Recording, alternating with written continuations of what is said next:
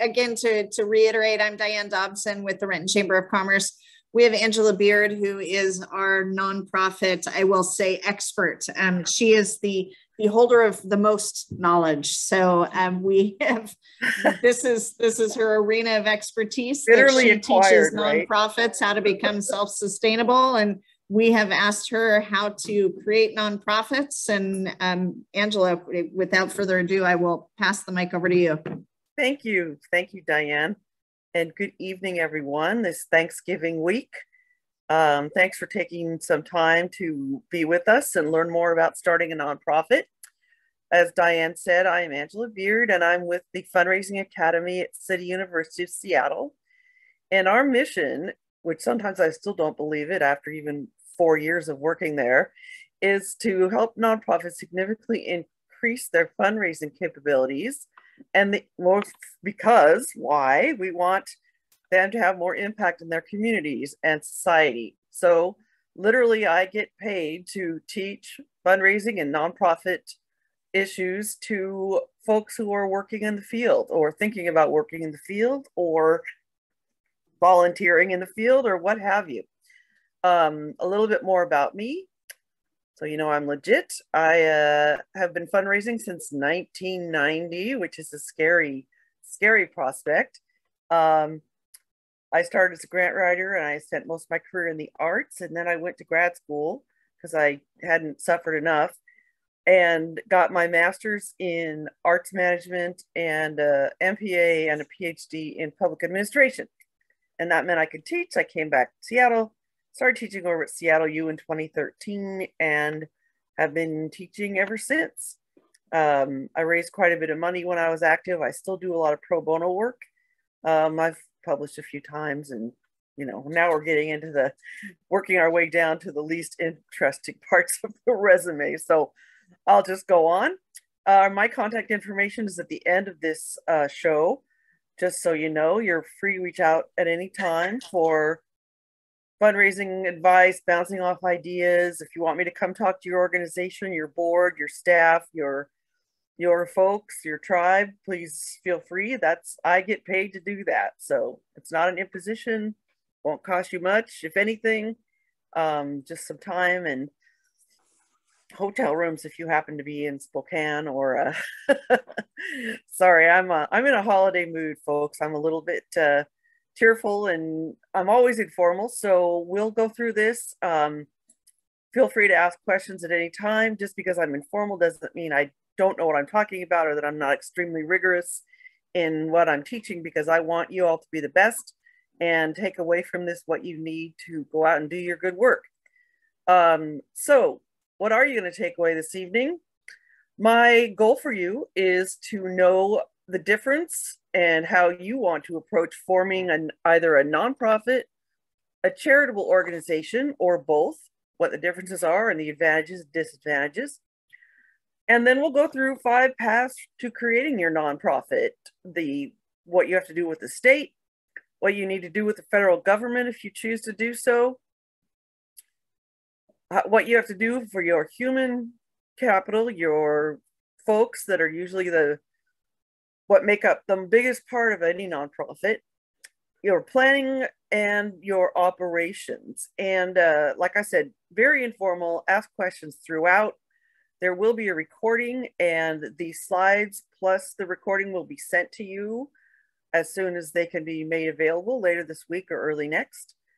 And before we roll, I have to acknowledge that I've heavily borrowed from the handbook Starting a Nonprofit in Washington State, which was co-produced by 3 wonderful nonprofit support organizations, 501 Commons, Washington Nonprofits themselves,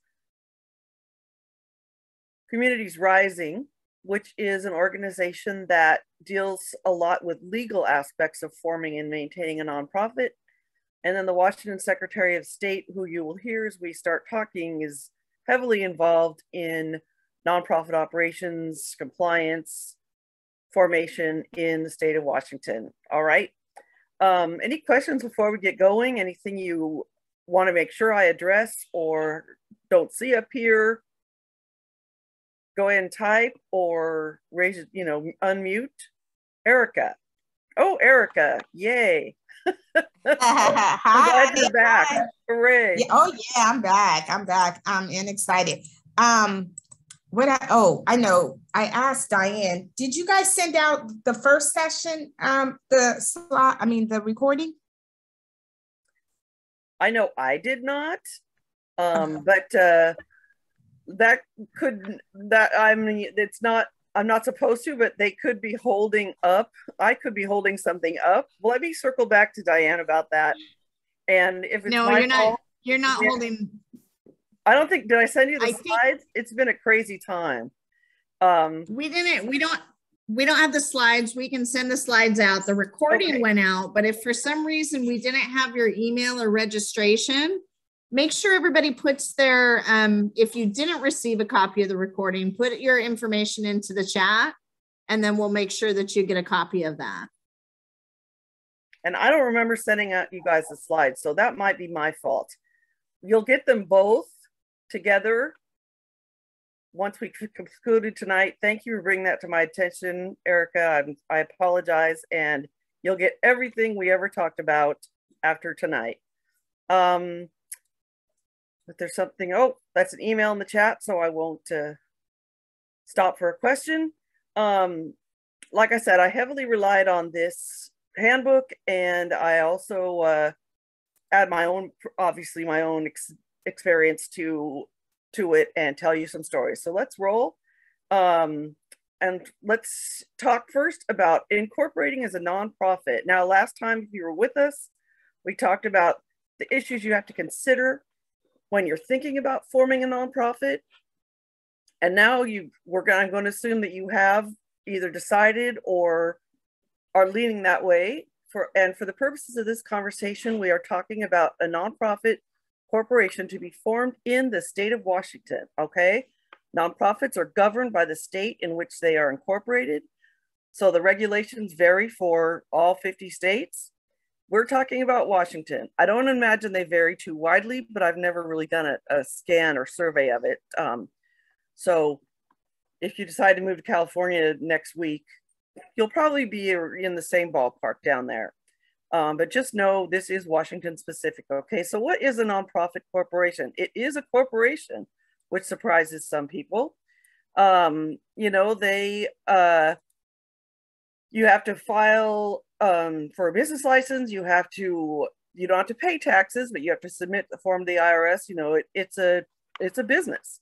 A private corporation in which no part of the income, this is the important part, no part of the income is distributable to its members, directors, or officers. It is formed to benefit the public, a specific group of people, or the membership of the nonprofit. There are several different kinds of nonprofit corporations, I think 9 or 10. We are talking about a 501c3 or a charitable corporation. Private foundations are also nonprofits. For example, the Gates Foundation is a nonprofit, but it is not incorporated under the same as an operating charity, which most of us are thinking about is. One of the big differences between nonprofit corporations, a 501c3 to 501c4, is whether or not someone has members. For example, Rotary Club is a nonprofit, but they have members that pay dues. So they are also incorporated a little bit differently than is, you know, the Red Cross or the Humane Society or whatever, right? So again, some of these folks with members are your labor unions, Chamber of Commerce, hello, our friends in Renton here, social clubs like your Eagles, etc., and business leagues, like the City Club, for example.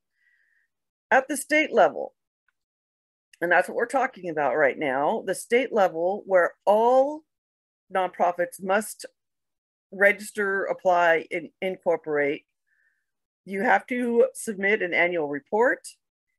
It is due the last day of the organization's incorporation month, and a reminder is sent to the registered agent, which is part of your articles of incorporation. A registered agent is a person or organization that will receive notices and due process, renewal notices from the state and the IRS, etc. It basically is where your place of business is. And we get to more of this later. At least 30 days prior to the required filing date, it costs $10 to incorporate at the state level. Questions about this? There's 6 chat, but I think they're all email addresses. Let's see. Okay. No questions yet. Now, what most of you, I think, are thinking, maybe because that's what I've lived with all my life, is a charitable organization, okay? Now, this is commonly referred to as a nonprofit, and they are nonprofits, but they are also charitable organizations, okay? And the big difference here is that a charitable organization, it may solicit and accept contributions from the general public, okay? So what is it? An entity that solicits or collects contributions from the general public in Washington to be used to support a charitable purpose. May or may not be a corporate structure in Washington. This includes organizations that raise at least $50,000 annually or pay anyone to carry out the activities of the organization. So if you have employees, you have to be registered as a charitable organization, okay? Examples of the public purpose are education, health, social service, religious, cultural, and scientific organizations. Remember those because those are the same categories that are required by the IRS for your 501c3, okay? In the state of Washington, the annual requirements are an annual renewal, no later than the last business day of the 11th month after the end of the organization's accounting year. So if your accounting year ends on December 31st, you need to renew your registration with the state by the end of November, the last business day in November, the 11th month after the end of the organization's accounting year. And to renew costs $40. Everybody clear on the difference between the two? What is it? What's the big difference here, folks? Shout it out. Don't be shy. Type it in the box. One of these organizations is a nonprofit. The other is a charity. And what is the difference between the two? I'm going to help you out with some mouse circles. I didn't. Okay, never mind. No. Go ahead, Eric. The charitable one has employees. Correct. So you pay them, and you have to raise at least $50,000. I mean, 50,000. Yeah. Yes. But what you're saying there, Erica, is the Subhash. Hi, yes. The amount, I think, is one difference, like 50K or less and 50K or more. Mm-hmm. But actually, I have a question about this.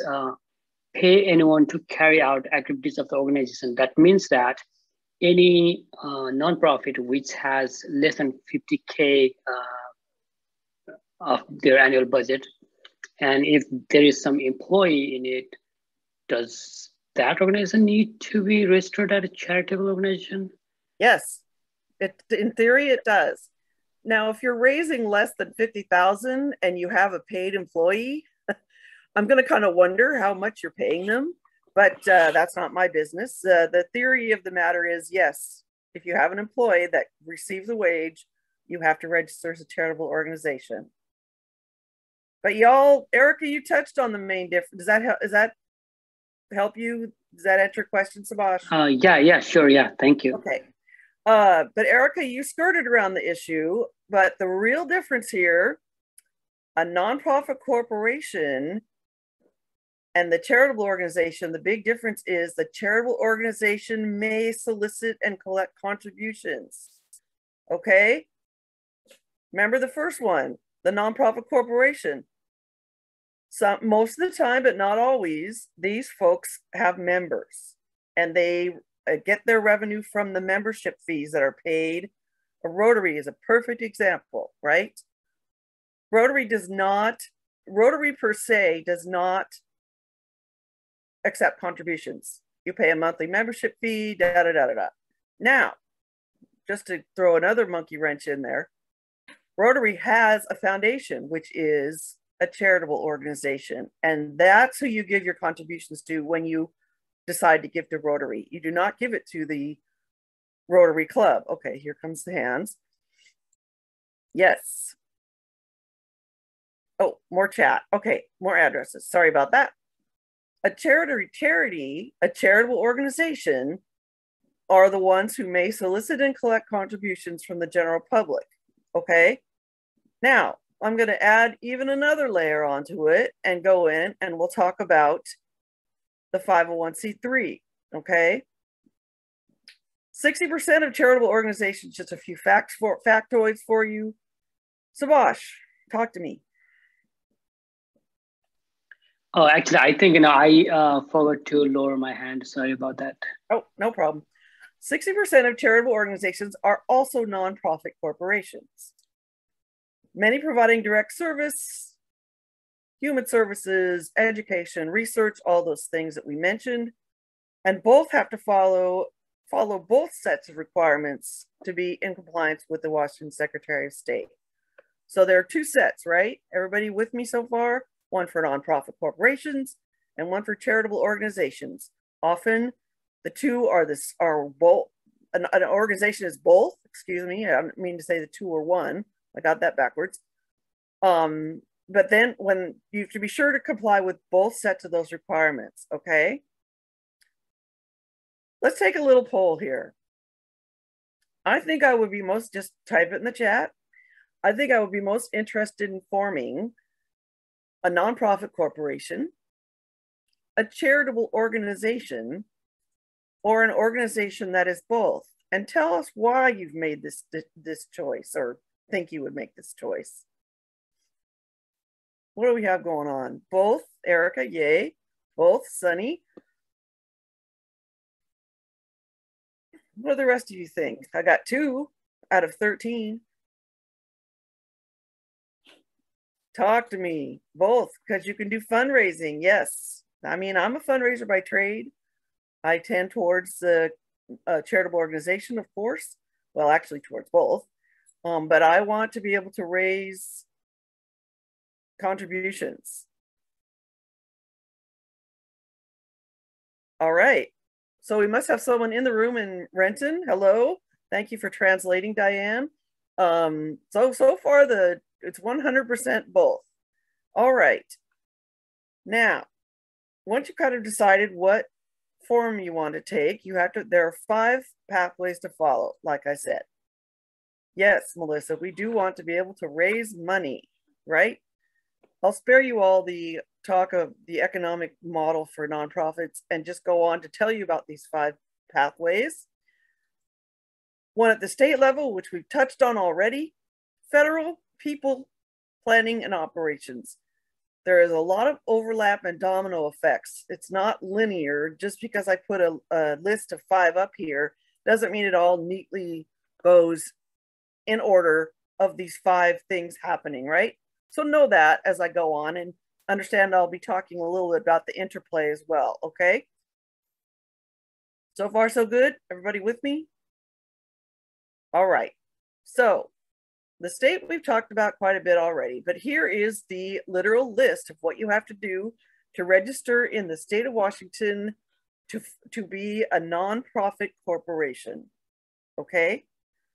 You need to figure out your name and search for it. There's a site at the Secretary of State where you can search on business names, okay? File a name reservation. You need to prepare articles of incorporation and bylaws. So articles of incorporation and bylaws are basically kind of the skeleton, not the skeleton, the spine or the backbone of your organization. It sets out in paper, in writing, how it's going to, where you're going to operate, what your mission is, who you serve, how your board works, conflict of interest policies, all kinds of, kind of the nuts and bolts of your organization, right? It's not a business plan. We get to that later. It is more how you're going to be set up and structured and run, okay? With terms of board members especially. How big your board can be, what the term limits are, who the officer, not who the officers are, but the officer positions, when you're elected and how, if there are term limits and how long they are, what it takes to get somebody kicked off the board. Unfortunately, it does happen. All this is spelled out in your bylaws and your articles of incorporation, okay? You then file those with the state of Washington and pay your little fee. With the city of Seattle, you apply for a master business license, just like a business would. We are a business. And if you decide you want to be a charitable organization, you register with the charities division if you plan on raising funds. Okay, clear so far? The link to this, the workbook, which I took this heavily from, obviously, is at the very end. So don't worry, if you don't need to take notes, it's all in there, and will be sent to you, I promise. Questions before we go on? This is the state of Washington, remember. Okay, now let's talk about the feds. Well, or we could go more into articles of incorporation. So again, I touched on some of this. Required of all new businesses. Here you go, spelled out. Your name, your purpose. This is your mission, okay? And this is a critical step in creating your nonprofit. Your mission statement has to convey how you're going to serve the community, okay? And it has to convey it in a way that, well, I mean, I could obviously give an entire workshop on writing a mission statement, but has to be a lot of information in there and not too much verbiage, all right? Your mission statement talks about the change you want to see, who you're going to serve, and if as much as possible, how you plan to serve them, okay? The period of duration usually is indefinite unless you're setting up a nonprofit for a specific period of time. When an effective date, when you incorporated, who your registered agent is, and that usually, like I said, is either the executive director or the board president, and their consent. They have to actually sign and say, yes, I will do this. Distribution of assets if you are to dissolve. Return address, which is usually also your registered agent, and the incorporator information and signature, whether it's, you know, an attorney helping you, or, you know, a consultant of some kind, or you do it on your own. Questions? This, I think, is pretty straightforward, but questions so far? Okay, let's move on. Your bylaws, again, like I said, are your organization's operating manual. And they're going to tell you, again, the size of the board and how it functions. By that, it means, you know, how often do they meet? How many meetings are required of board members in order for them to stay active and compliant? What are the roles and duties of directors and officers? They're pretty standard, you know, across the board, but you know, the president runs the show, the vice president backs up the president, the secretary is responsible for the minutes, treasurer takes care of the finances. That's my, in a nutshell, completely simplistic explanation of what officers do. It probably varies from organization to organization, and there may be more or less officers. You know, some have a chairman and a president, for example. How you hold your meetings and elections. What are your conflict of interest policies and procedures? How, for organizations that are regranters like United Way or Arts Fund or some of the, you know, again, Rotary is another example, how those grant monies get distributed, and any other essential corporate governance matters. Questions on bylaws or articles of incorporation, or the difference between the two?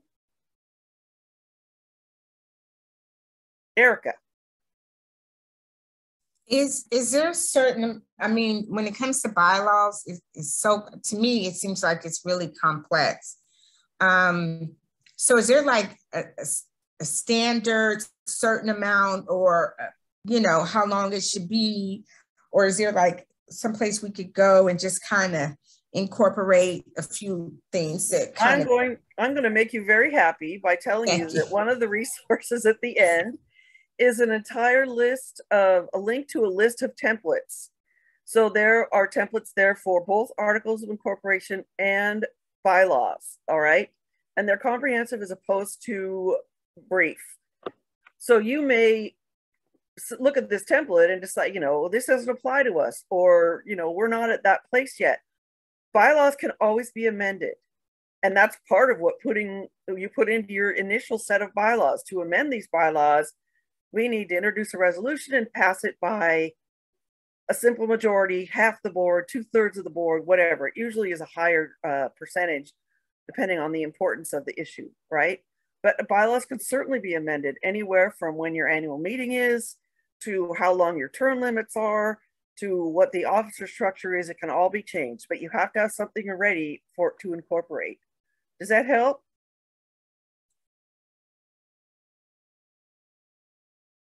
Yes, it does. Awesome. Okay, and those templates, again, are very good. Please use them. I couldn't even sit down and write articles of incorporation or bylaws by myself. You need that as a guide. And this is the kind of thing that Communities Rising is in business to do. So use those resources to, get help with this when you're ready. All right. There are also many consultants, and we actually have a very good one in the Renton Chamber, Linda Akey, who's with Can Do 501c3. She specializes in setting up nonprofits. So if you want to reach out to her, you can find her information through the chamber. At the federal level. Now, to incorporate at the federal level, why would we do this? It's another layer on the contributions thing, okay? In order for contributions to be tax deductible, you must incorporate with the IRS as a 501c3. A 501c3 is the tax-exempt organization, okay? The state does not grant that. The state approves you for soliciting and receiving contributions, but it does not make them tax deductible, okay? Vanessa, yes. I have a question about, for example, in our case, we are Hispanic business women that we want, to build our businesses. We can, of course, we are going to need a board of directors. We can make business with a board of directors. For example, I'm a bookkeeper. Maybe one of the board of directors can be my client. It is possible, or there is a conflict of interest, so we need to say something in the bylaws. Do you have your bookkeeper on your board of directors? No, I am bookkeeper, but, sorry. but my question is, for example, if we are going to have, we are going to become a non-for-profit, and in the board of directors, one of them is my client. It is possible, or maybe I can. One of them is your what, Vanessa? Sorry, I didn't understand that. No, my client. Your client. Yes. Or maybe I can say, okay, she can be my client, but maybe maybe she can pay me, I don't know, $12,000 1 year, and after that, she can be my client. I don't know. So you are a bookkeeper, and one of your clients would be on your board? Yes. What business are they in? Also, she have she provide education services. Okay. In my opinion, that wouldn't be an issue unless you went to your organization decided that they were interested in providing education services. That's where the conflict of interest would come in. If you, as a nonprofit, decided to use her services and she was on the board. Okay. No, it's very different. Oh. So it wouldn't be something that would come into conflict, then I would say no. I mean, you're going to be recruiting and asking people who have an interest in what you're trying to do and have some knowledge about it or some skills that bring value to the board. Why not have your, yeah, sure. Okay. And that's one of those, again, when you're setting up your bylaws and talking about conflicts of interest, that might be something you'd want to address, whose clients or what areas of business, or, how do we define a conflict of interest? And how do we deal with it if it arises? Okay. You see what I'm saying? Yeah. Okay, cool. At the federal level, At the federal level, you are going to have to, you've already done this. Again, there's some crossover here. Find a name, register with the Patent Trademark Office, apply for an EIN. An EIN is the business equivalent of a social security number, okay? That identifies your organization with the IRS. And then you apply for the IRS tax exemption. This is what you have to have in order to be tax exempt and in order to offer tax exemption for contributions to your donors. Does that make sense to everybody? So what do we have going on now? Nonprofit corporations have to register with the state of Washington if they intend to pursue a charitable objective like education, healthcare, health, etc. Since they do not plan on soliciting contributions, that is all they have to do. A charitable organization has to register with the Secretary of State as a charitable organization in order to legally solicit contributions and in the state of Washington, okay? Often organizations are both.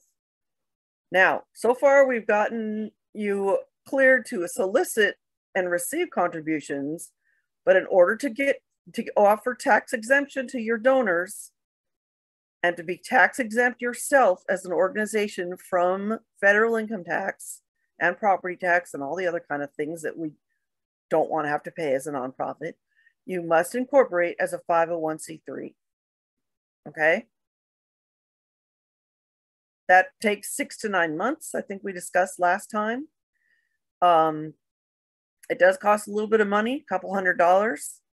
About 50% of applications are not accepted. They're going to ask you to demonstrate. You're going to have a budget. You're going to have your bylaws and articles of incorporation, which means you're going to have a board. You're going to have a strategic plan or a business plan, okay? The IRS wants to see that you are capable of carrying out the work that you are saying you're going to do. It's not an easy process. Like I said, 6 to 9 months for your final approval. In the meantime, if you are soliciting contributions from your start, from your very beginning, you've set it right with the state and you're waiting on your 501c3, you may tell your donors that if you receive your 501c3 approval, that their gifts are tax deductible retroactively, okay? If you don't, you're taking the chance that their tax deductions are not going to be tax deductible, their gifts are not going to be tax deductible. So be very transparent with any donors you have or get. Once you set up shop and you have not yet received your 501c3, if you're going to go that route, let them know that there is no guarantee that their gifts will be tax deductible. But when you do get approved, then they're deductible retroactively. Does that make sense to everybody? Okay. So we're all up and running. We've got all of our different registrations in, and we've gotten our 501c3, or we're considering a 501c3. Here's a little bit more information about it, 501c3 or not. Now, again, I have a bias here. I'm big into fundraising and grant writing, and I want to be able to do that. So I say go for it. But here are the pros and cons, okay? Big pro, 501c3s do not pay federal corporate income tax on revenues, and contributions are tax deductible to the donor. We went over that. Very important to some donors that they get that tax break on their taxes, okay? So one of the questions to ask yourself is, does or will a current or future funder require federal tax exemption? I'm going to tell you right now, and we'll talk about grant preparedness in a couple of weeks, that if you plan on writing grants and receiving them, almost all government, foundation, and corporate grant makers insist that you have a 501c3. There's no way of getting around it. They will ask you for the letter of incorporation to send with your application. Okay, so that's super important when you're making this decision. Will your individual donors, now or in the future, want to be able to deduct donations on their taxes? Some folks don't care. I worked at many nonprofits, obviously. And some organizations I worked at, the donors were hardcore about, they wanted their receipt and they wanted it, you know, everything crossed and dotted so they could deduct from their taxes. And other ones couldn't have cared less. That was more human services, I have to say. You know, you'd send them their receipt or you'd tell them it was late or, you know, whatever. And oh, I don't care, whatever, you know. Wow, okay. But you need to know your crowd and know what's going to matter to them when you're thinking about this. What do y'all think?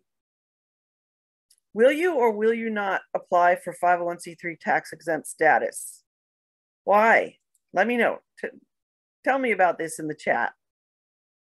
And ignore my fundraising bias. Couple of yeses. Excellent.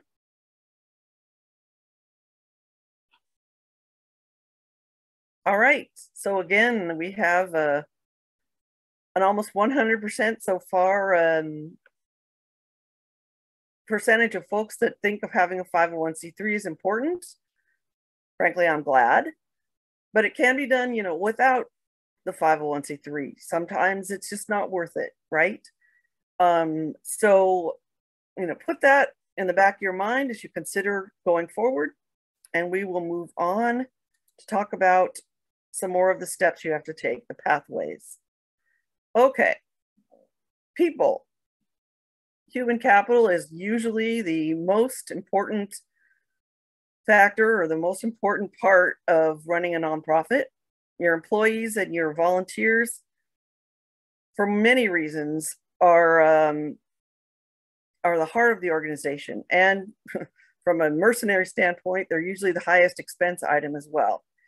So going into this thing, you want to start off and do it right.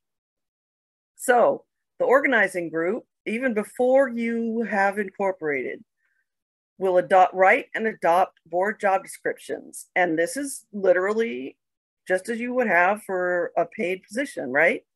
This is what the president does. This is what the vice president does. This is what a regular, you know, director of the board, a member of the board does. This is, you know, here are the responsibilities, here are the expectations, here's what, if you can, and it isn't always possible, here's what we require of our board members. They have to be committed to the mission. They have to attend a certain number of board meetings every year. They have to give, or time, treasure, talent. You know, you need to spell that out. Make sure that the board knows, to the new board members and future board members, knows to the nth degree what's going to be expected of them. And again, I have my fundraising hat on, and be sure that you are explicit about fundraising requirements. Boards are responsible for raising money. And a lot of folks shy away from putting that in the job description, or when they're recruiting, they say, you know, they aren't upfront about it because they're afraid of scaring people off. That's a big mistake. I'm here to tell you now that fundraising should be up and front from the very beginning, an expectation of your board members. They are responsible for the fiscal health of your organization, for providing the resources that the nonprofit needs to do its work. All right? So don't tiptoe around it. Let them know what you expect. If it's a personal gift, if it's buying a table at an event, if it's, you know, participating on a fundraising committee, doing thank you, whatever, it has to be, you know, they have to do something, right? Is everybody clear on this? Everybody get the job description thing? Please treat your board members seriously.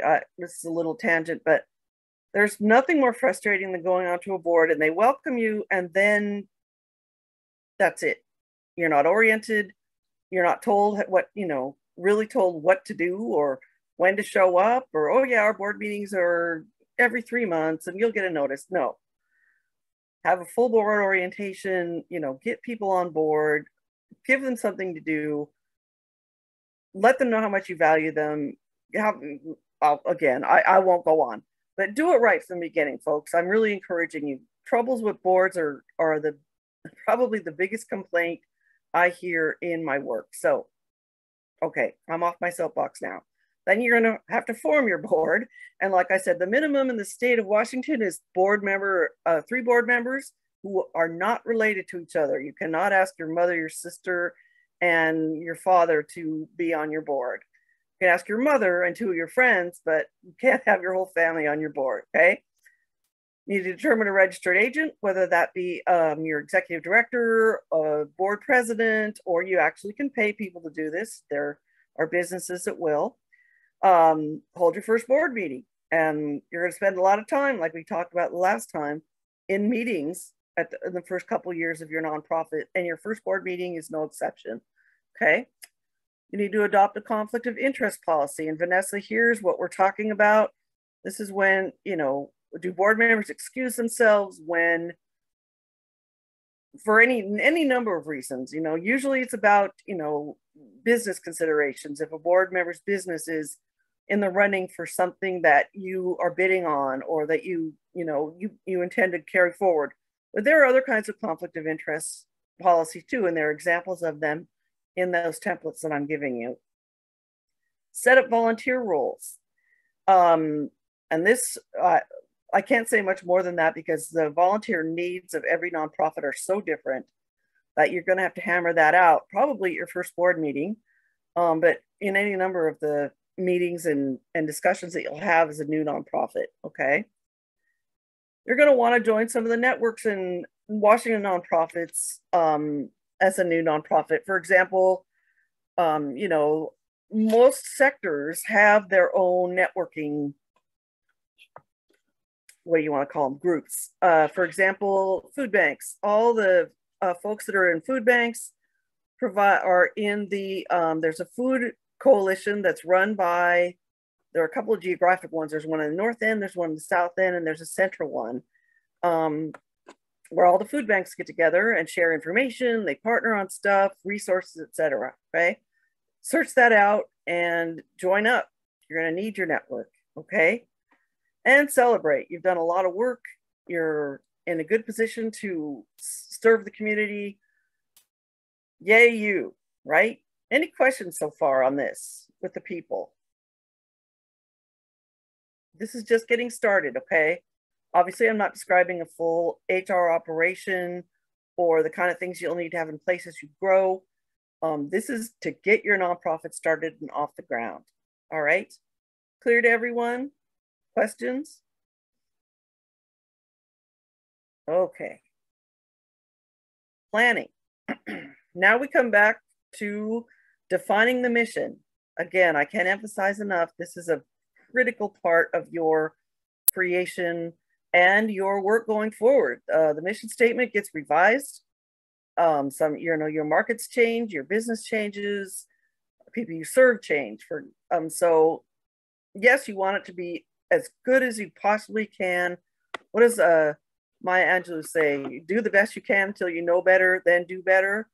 That may be the case with your mission. Do the best you can to talk about who you're going to serve, how you're going to do it, perhaps the geographic region, if that's a focus of your work, and the change you want to see in the community, okay? There are millions and millions of templates and articles and books about writing a mission statement. There are consultants who are here to Alaska that will help you. And there's a reason for that. It's very important, all right? That is your statement to the community about why you deserve to operate, why you deserve to be tax exempt, why they should give you money, etc. Set an administrative calendar. Now, all that compliance you did with the state and the feds has to be kept up. So you're going to want to calendar those dates, when all your filings are due every year, when your permits and your renewals are due, and what your annual budget process is going to be, okay? Again, this is a nascent calendar. Eventually it's going to expand to have program information and fundraising information and marketing information. All your board meetings will be on there, committee meetings too, probably. But to start out, this is the stuff you need, okay? With all the technology, you might want to spend some time talking about what's best for you so everybody can have access to that, and pay attention to it. Make sure that the folks who are taking care of these things have access so they know what they need to be doing and when. Start program design, a business plan, a budget, and a fundraising plan. All right. Yes, you're like, whoa, oh, that's so overwhelming. Well, yeah, it's a lot of work. Remember, we talked about last time that you'll be spending, you know, most of your time doing this kind of stuff. You need to plan the work and how you're going to pay for it before you actually, well, on paper at least, before you actually start doing the work, because every, you know, stuff costs money, right? Serving people costs money. So designing your programs is going to tell you how much it's going to cost, which is going to tell you how you can raise, how much you need to raise, or what you can charge if that happens to be your business. And if you need to go for loans or, you know, show something to your donors, you want all that in a plan. There are business plans for nonprofits. There are also strategic plans for nonprofits, okay? Business plan, if we're familiar with that, again, it's your market, it's, you know, the value you're adding, it's how you're going to reach your market, and you know, basically what it's more about sales type than a strategic plan, which is usually over 3 to 5 years, and that tells you how you're going to achieve your mission. Okay, are we going to expand? Are we going to contract? What are our strategic priorities? Do we want to focus on, you know, a lot of folks now, for example, are putting into their strategic plan, incorporating diversity, equity, inclusion, and access into their nonprofits, their businesses. You know, everybody's, you know, realizing that that's a growing, important social and, you know, political and cultural and all kinds of things norm.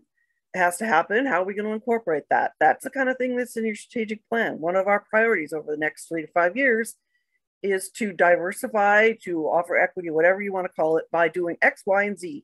This is when we're going to do it. This is how we're going to do it, etc. Okay. And develop a work plan. This is a work plan is year 1. How are we going to get this thing done in our first year? Again, the strategic plan is 3 to 5 years, and it's more long-term visionary. Work plan is, we need to write X number of appeals by the end of the year. We need to find a facility to house our school. We need to hire staff. We need to, whatever you need to do in the first year to get the organization up and running. Does that make sense? I'm throwing all these plans at you. There's 3 kinds: business, strategic, and work plans. They all run together and they all separate simultaneously. Does that make sense to everybody?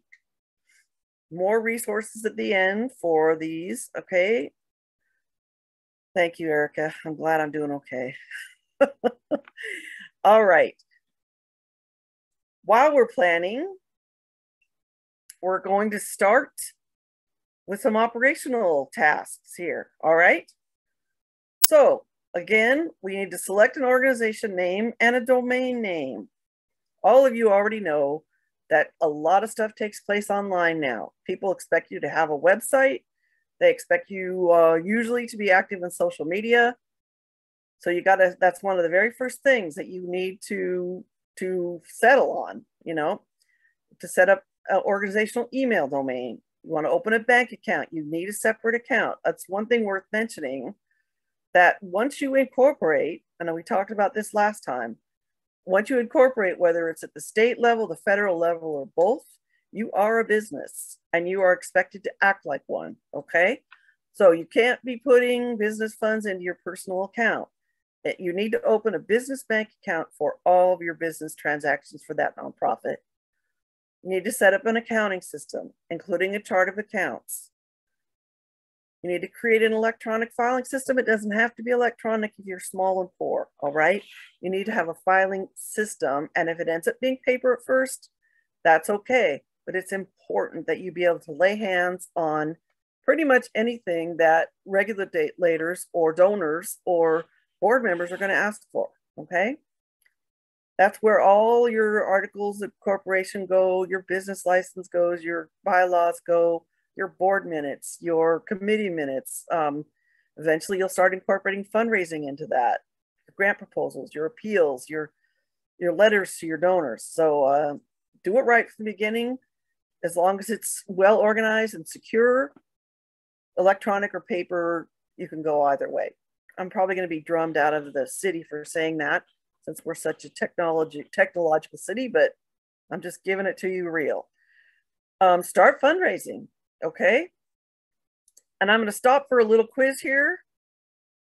What is the most important thing to do if you start fundraising before you are a 501c3? First right answer gets to leave early. I'm kidding you, because you wouldn't want to leave, right? Erica. You want to let your donors know that if you become 501c3, that they will be, you know what I'm trying to say. I do. They will get a. What do we file on April 15th? Get tax exempt. Tax exempt. If you don't become 501c, then they will not be able to. Brilliant. Well done. That is exactly right. Okay. And so, I will forgo my leaving early. I can't emphasize enough how important that is. You are going to start fundraising as a brand new nonprofit, and you need to let your folks know about the tax deductibility. Okay. Some of them take it for granted. Sabash, you had your hand up. Yes, I was typing the same thing on my phone, so it took time, so I just raised my hand. Yeah, I basically wanted to say the same thing. Okay, awesome. You guys are you're all getting A's and gold stars because you're doing so fabulously. A word on fundraising that we'll get to more of when we do our grant preparedness workshop. Do not be fooled into thinking that you're going to get grants right off the bat. All right. I hear a lot of folks, well-meaning, passionate folks, come to me and say, I'm going to start a nonprofit. I'll write a few grants, get some big checks, and be ready to go. No. Grantors do not usually fund organizations unless they've been in business for 2 or 3 years. They have to have a history most of the time of providing the service and being successful at it, of achieving their goals. Okay.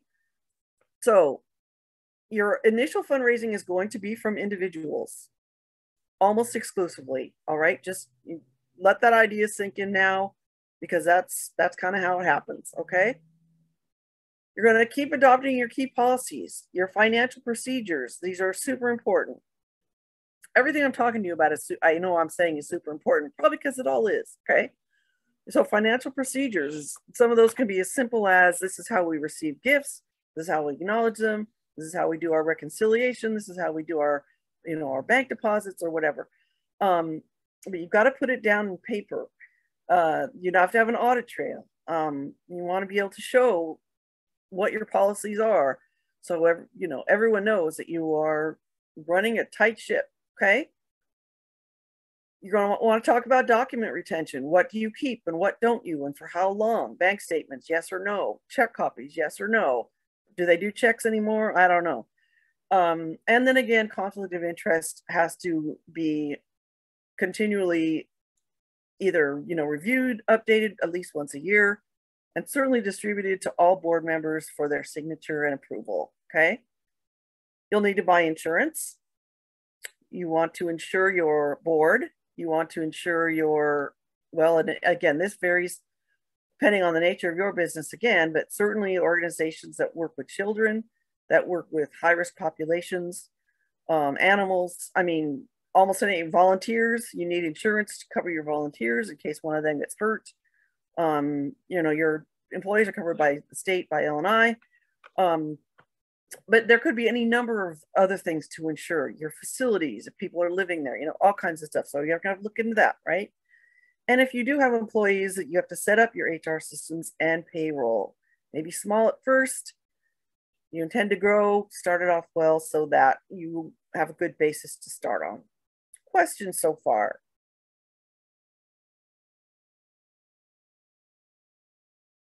Okay, so we've gone through your state and federal path. We've gone through people. We've gone through operations. Did I miss one, or is that it? Oh, here is, and this is at the, this is one of your resources with a link. This is just a, you know, a JPEG that, so I can show you. This is the 5 pathways, okay? And it's set up so that it's interactive. So each of these little blurry steps that you need to take on each of these paths, you can see with my mouse, has a link to send you off to the proper office, or, you know, the state office, the federal office, the nonprofit that can help you, like Communities Rising, for you to use. Okay, so that's fabulous, and it will be better than just an image when you actually get it at the end of the show. Okay, now you're ready. Go forth and change people's lives. Okay, that's very, again, this is, you know, the 30,000 foot view, but it, I hope, gives you a taste of what you can expect when you go forward with forming your nonprofits, what you have to do, all the boxes to check, and resources to help you check them. Okay, so now it is time for questions. We've got 6 minutes. I didn't think I'd make it, honestly. So please hit me with your questions.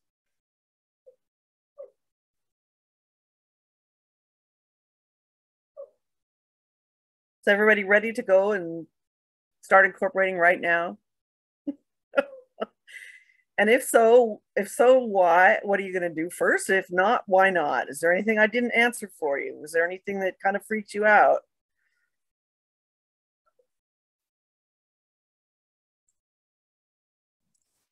For me, I think this has been very helpful, and it just gives me a lot to think about and what I need to do. And so I'm excited, but I think I'm just kind of pacing myself, just making sure that I go through each step and kind of do it and reach out to the resources so that I'm not spinning my wheels and doing what I need to do. Okay, well, great.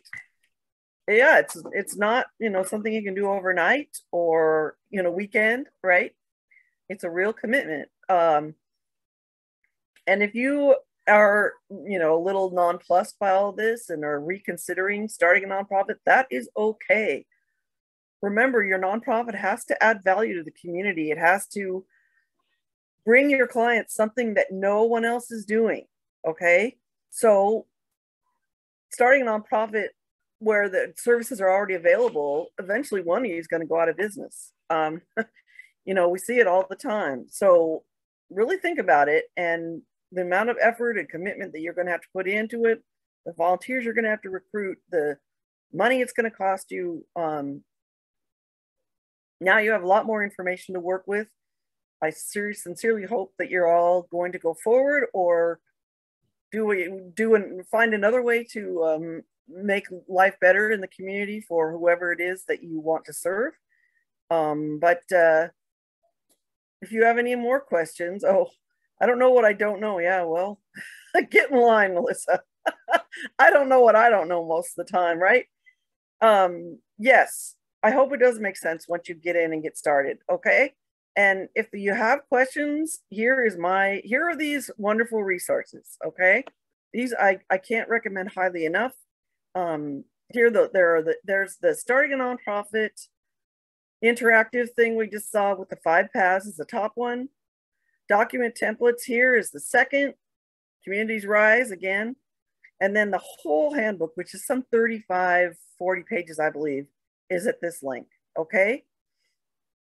And here's my contact information. You can always reach out to me.